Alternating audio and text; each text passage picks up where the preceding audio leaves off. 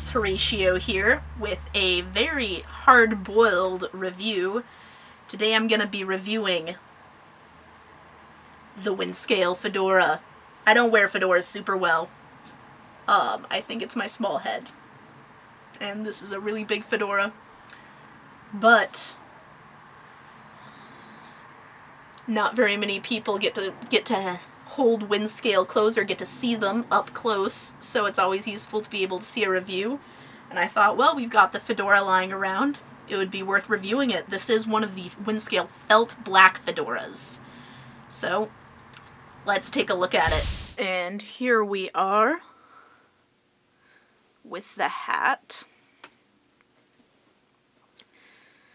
The thing with felt fedoras is that they do hold their shape very well, and when they lose their shape, which does happen with anything in the world, any hat really, it's not hard to gradually work the shape back into the hat, which is definitely very nice, since if you're ordering Windscale clothes, you're going to be ordering them overseas, and God knows what happens during overseas shipping, but it's often a nightmare when things arrive stateside. So let's take a look at the embroidery, which is very, very pretty on the Windscale logo.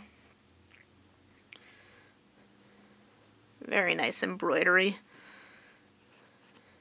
can see the stitching on the rim as much as possible. Nothing really shows up on the hat. It's a very nice piece.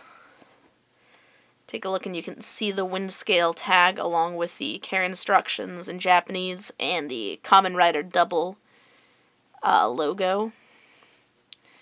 And there's the reverse. Overall, all of the Windscale clothes, everything from the Bandai store, is of extremely high quality. I know a lot of fans have a tendency to flip-flop, being indecisive about whether or not they want to pick the items up for the price that they are, and overall I've discovered that, yeah, they actually are worth those prices. They're incredibly high-quality clothes, they're worth having around, and they're wearable. They're wearable on a daily basis, rather than just at a single convention or for an event. They're definitely wearable items. And very, very, very pretty, very fashionable. So, let's back it away. And just do a quick little round so you can see the rim. See it from all angles. Alrighty, so now that you've seen the hat up close, this is Horatio signing out. Thanks for watching, guys. Comment, like, favorite, subscribe, all of those great things. It's highly appreciated. And I will see y'all at the next review.